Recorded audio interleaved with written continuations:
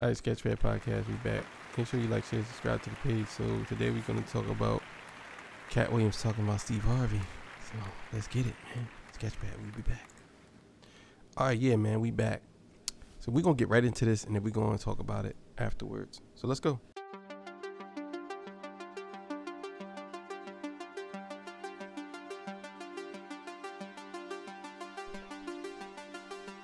Who raised you? Oh my God, this is so hard.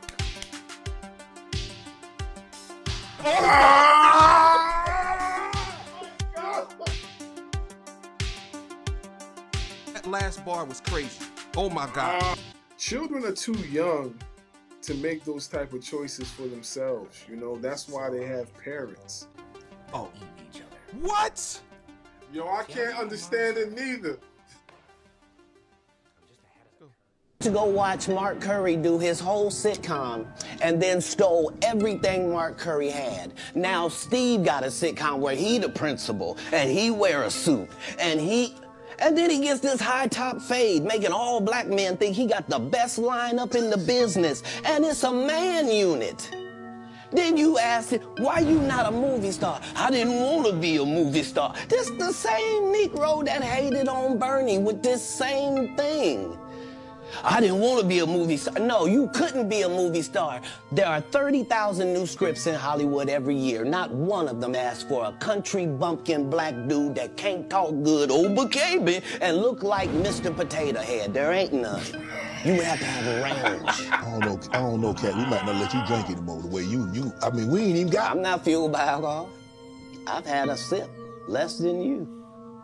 Truth don't need motivation.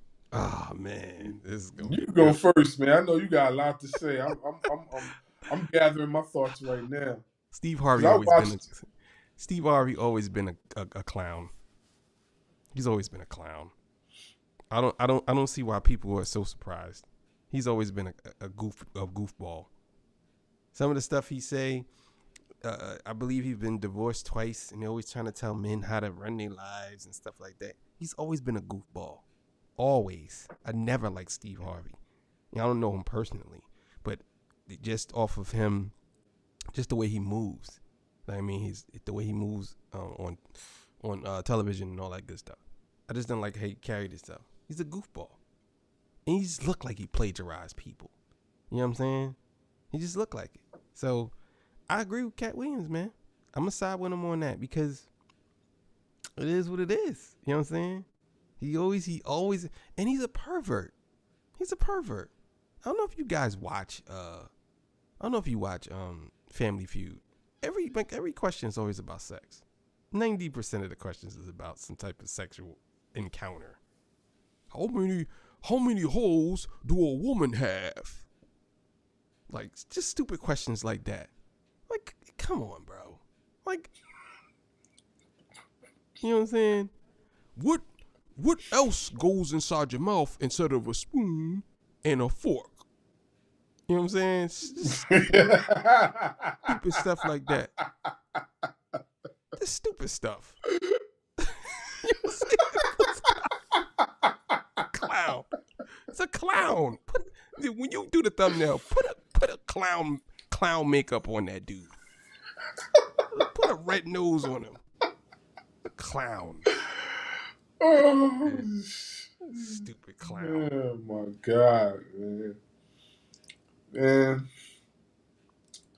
Listen,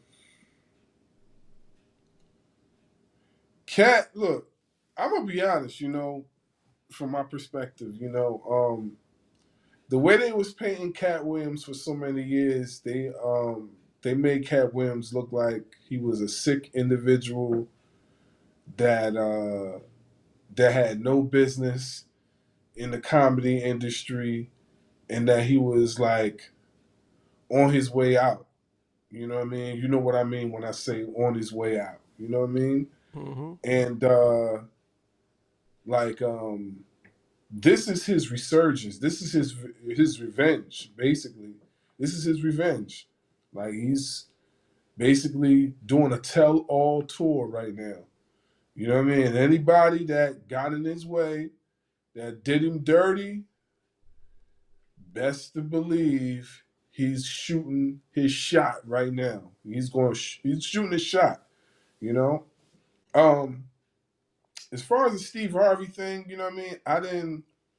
I wasn't familiar with all that, you know?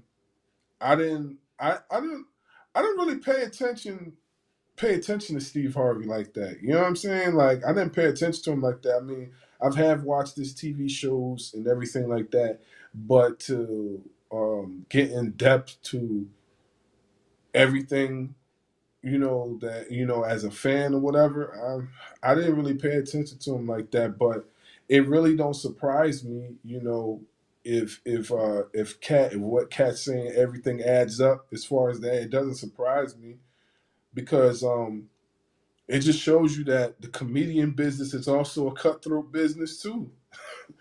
You know what I'm saying? Like, they see you as a threat. They try to take you out.